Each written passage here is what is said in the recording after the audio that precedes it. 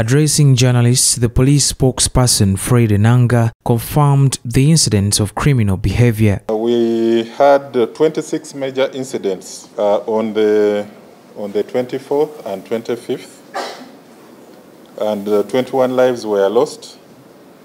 About 10 persons were arrested. The incidents are categorized as follows. We had 7 serious cases of murder, suicide, which is on the increase.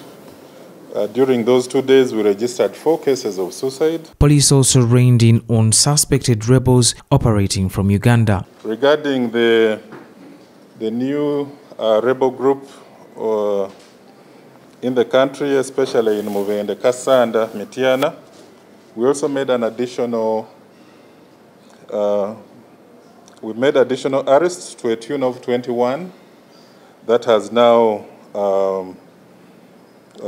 brings the total number of arrested persons linked to rebel activity under the alleged Uganda Coalition for Change, UCFC, to 29. In further effort to tighten against threats, Enanga says enforcing curfew will be tightened. We shall be very strict with the movement during that time. The force has also barred New Year festivities to contain the upsurge in COVID-19 cases.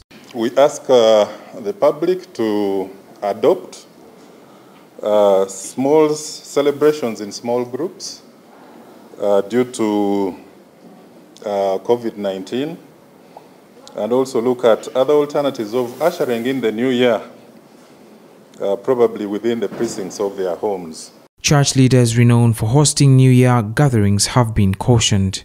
All church leaders, pastors, are also reminded that due to the uncertainties of COVID-19, all crossover prayers on New Year's Eve, that is usually marked by millions of Christians gathered in churches to usher in the new year, have also been cancelled.